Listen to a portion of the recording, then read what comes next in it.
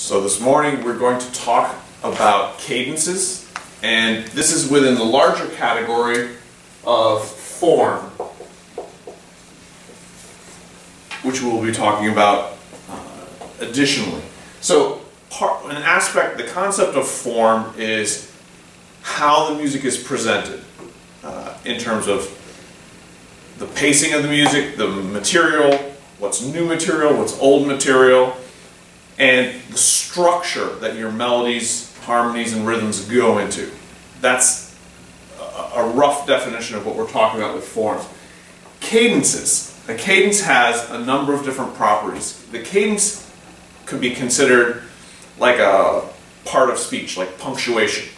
It's usually at the end of a section. So if you have, in the English language, a sentence, that sentence can end in a question mark, it can end in a period. That punctuation is kind of what your cadence is in music. So you might have a phrase is the equivalent to sentence in this analogy, that ends with some kind of cadence. So it's the ending of a portion. Now normally our phrases are four measures in length.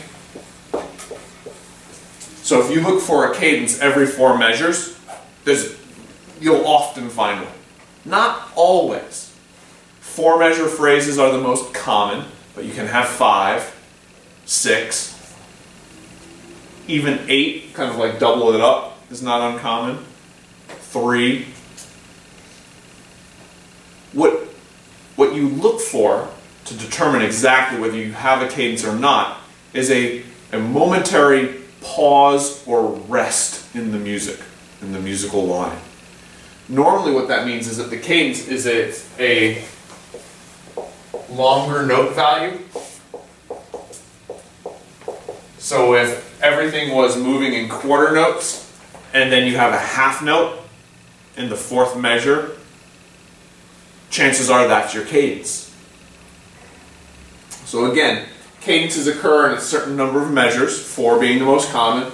It usually slows down rhythmically and harmonically, usually to a longer note value. Those are the things to look for. There's a number of different ways, kind of punctuation you can have at the end. Like we said, you could have a period, you could have a question mark, and all these different cadence types are different levels of, or kind of like endings of a phrase. So let's start here. An authentic cadence. By definition, an authentic cadence is a cadence that goes 5-1. So we're talking usually about 2 chords. The actual cadence happens on, it's this whole thing, but the pause is usually on that 2nd chord. So like if we're going quarter note, quarter note, quarter note, quarter note, you might go half, half. Say we're in 4/4.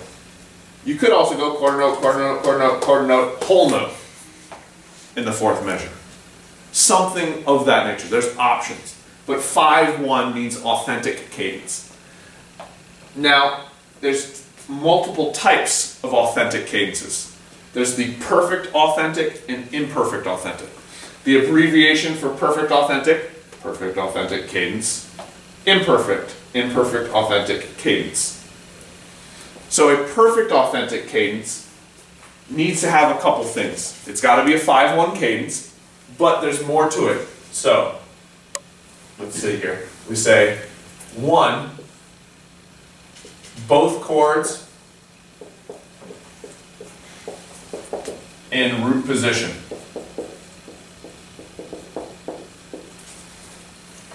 If either one of those chords, or both, are in an inversion, it's not a perfect authentic cadence. Both the 5 chord and the 1 chord must be in root position. But that's not enough.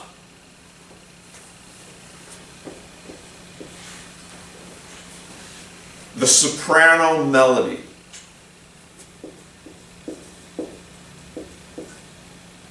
must be either scale degree 2 to 1 or 7 to 1. In other words, it must move by step from the 5 chord to the tonic in the 1 chord. By step, by scale step. Either it's going 2-1 or 7-1. We're ending on 1. Okay? So these two things have to be in place, and you have something that sounds very final. This is like your most, almost like an exclamation point would be the perfect authentic cadence. Let's hear what that sounds like. Give me one moment here. We'll make that happen.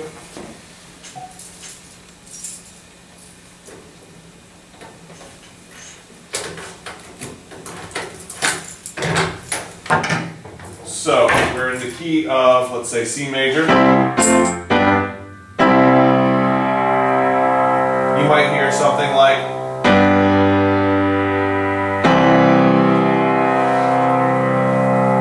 that's a perfect authentic cadence. That's a perfect authentic cadence. That is not a perfect authentic cadence because the melody went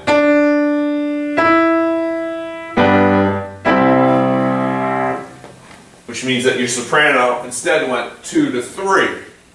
It is no longer a perfect authentic cadence. It is an imperfect authentic cadence. It does not sound as final as a perfect authentic cadence. So what types of things make up imperfect authentic cadences? Well, in the example I just played on the piano, both chords were still in root position, but we didn't have this in the soprano. So I could say that was an example of a root position imperfect authentic cadence. Both chords were in root position, but in this case, what happens is soprano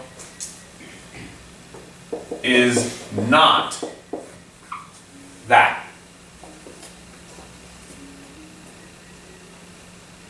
So let's put a little, make it visual for us. Be in C major. Let's say we have our 5 chord, G, let's go B, D, let's say, actually let me rewrite it like this, put the G down here, let's put D here, let's put, actually no, we'll do G here, D here, B here, alright. So in this case, when you put a B here, this kind of voicing, this is your 5 chord, you have no choice but to make it a perfect authentic cadence. Because this is the leading tone, it has to go here. So if we do something like this, that would be a perfect authentic cadence, and you'd label it PAC, perfect authentic cadence. You can't, so with this type of voicing, you have no other choice, because leading tone's in an outer voice. Let's say we now have G, let's put a B here, a D here. So here, I have a choice. I could have the D move down to the C, this could go to an E, this could go to a G. If I did this, it's still a perfect authentic cadence. But, instead, I can move here, and put the E here, move that to C, keep that as a G. That is no longer a perfect authentic. That is an imperfect authentic cadence. And in this case, what type of imperfect authentic cadence? A root position imperfect authentic cadence. You can guess that when we say inverted, what that means is that we put one of our chords, either the 5 or the 1 chord, into an inversion. So, here, let's say instead we go 5, 6 to 1. We put a B here, we move to the C, let's say G here, D, G. As soon as we do this, 5, 6 to 1, we know that it's an imperfect authentic cadence.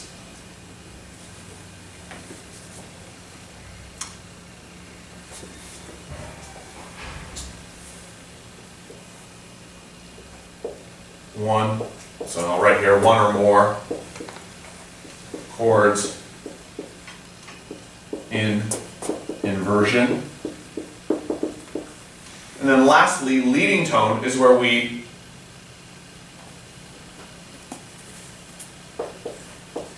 sub 7 diminished 6 for our 5 chord. If you remember our chart of harmonic progression, 5 and 7 diminished occupy the same dominant function. So we can substitute 7 for 5 and we would get a leading tone imperfect authentic cadence if it were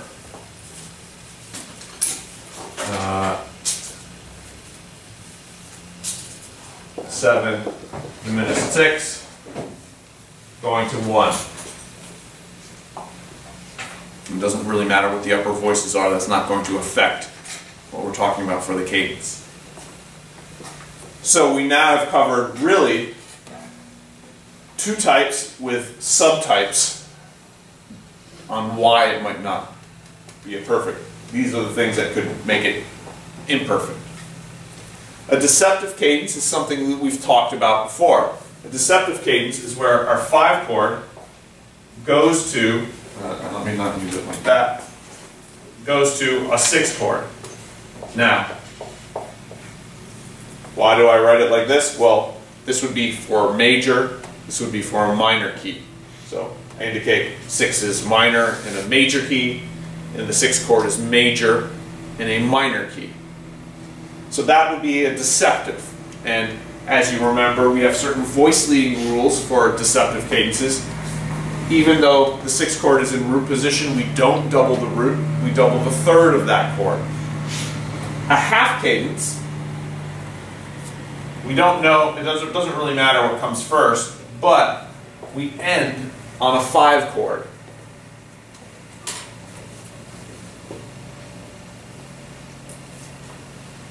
That is what makes it makes it a half cadence. When you have a half cadence, and I guess you'll probably not put the question mark here, we just say, just put whatever it is.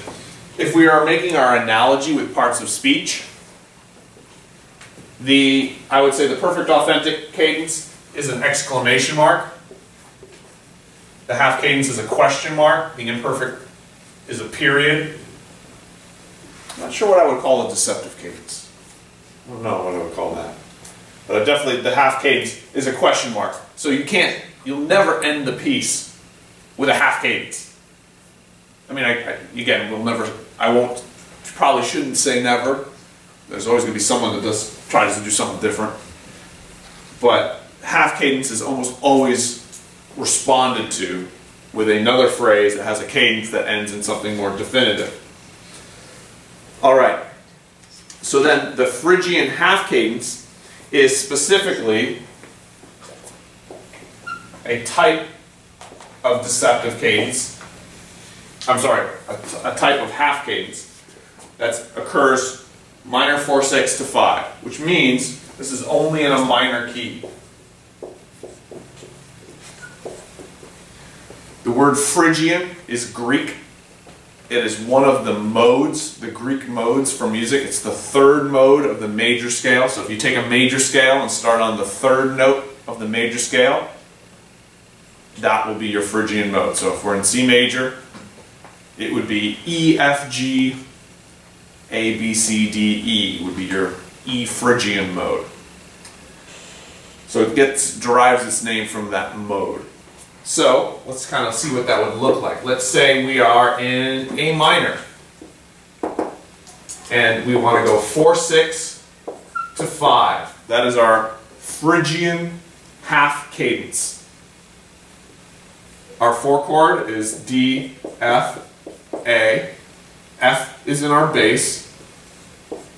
going to E in our bass. We can double any one of those notes because none of them are the leading tone and it's in first inversion. So let's put A, D, A, like that. Then here we need an E major triad, so E, G sharp, B.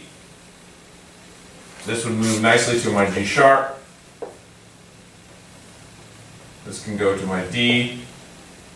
No, I can't do it like that because I'd want to go like that, but that would be parallel fifths. So I'm not going to do that. I might change my doubling to make my life easier. Don't want to move this. Maybe because I want to get to the B. So maybe here I make this a double a D up here, so that I can just go down. Nope, no, I don't want to do that either. If you look at this, this would be direct fifths. So I do want to move in contrary motion here, so that I don't have that issue. But I can't do this, because that gives me parallel fifths, so maybe I change this. I can't make that an F, because then that becomes parallel octaves. So if this can't be an F, can't be a D, I'm running out of options here. Almost seems like we have two A's that split apart, that's nice. We're trying to figure out what to do with the doubling here. We definitely need a D somewhere. But if we put the A down, here, the D here, so this D goes up to the E, this goes up to the B. Now what we have is parallel fourths, and that's not a problem. So, lots of problems that you could have done, that I could have done, and I wrote, and then I said, oh no, don't do that, don't do that. Let's hear what it sounds like. We have in the key of A minor, so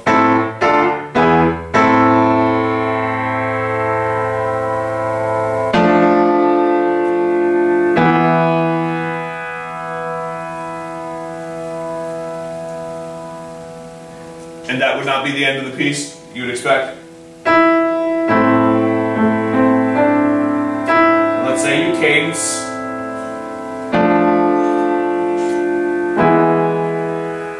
You hear this a lot in sacred music. The Phrygian cadence 4/6 to 5. Finally, we get to our Plagal cadence, another cadence you hear a lot in sacred music. Sacred cadence, this would be 4/1. 4/1 is a Plagal cadence. Let me show you what that would sound like. This would be authentic. And then you do something like this.